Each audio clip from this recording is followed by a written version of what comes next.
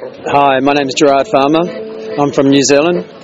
I'm a mobile professional hairdresser, and I started cutting hair at Mauerpark about 3 months ago, just to add to the atmosphere of Mauerpark. And I've been doing them at a few different markets around Berlin. Mauerpark for me is one of my favourites, just because it's got an electrifying atmosphere, lots of people out and about.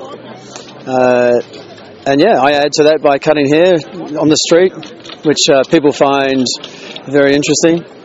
And yeah, they find it humorous. I am a professional hair cutter with 27 years experience.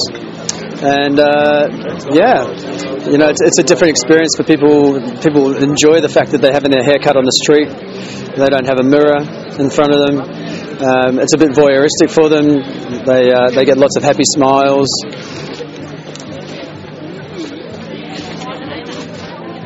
So who's supposed to get the 50 cents, you or me?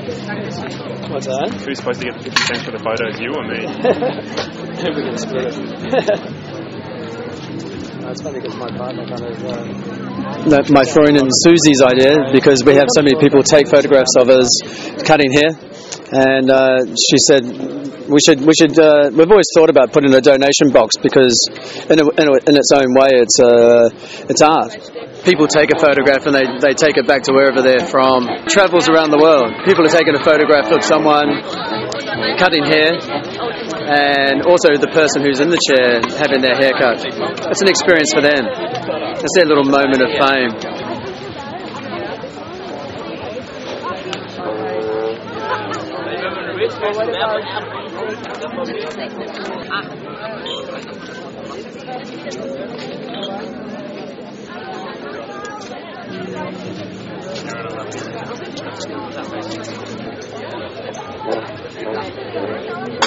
I can do 9 or 10 haircuts in a day at Mauerpark.